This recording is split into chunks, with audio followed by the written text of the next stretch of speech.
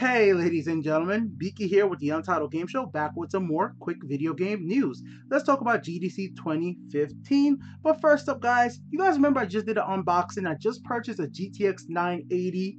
I think I should have waited a few more weeks to see the price of this because the CEO of Nvidia has announced that 12 gigabytes, 8 billion transistors GTX Titan X. There's no pricing details on the card yet, but it was unveiled at Unreal Engine panel today at the Game Developers Conference. Alright guys, they're touting it as the world's most advanced GPU, and we're gonna have to wait for the pricing information and all the full specs between March 17th and March 20th for another event that Nvidia will be heading to. Of course, when this event happens and we get the full details and rundown on everything this card can do, I will be going over that for sure because I am personally interested in seeing what this new world's most advanced GPU really can do. Alright guys, share your own opinions in the comment section below and I will update the description with any more information that comes along.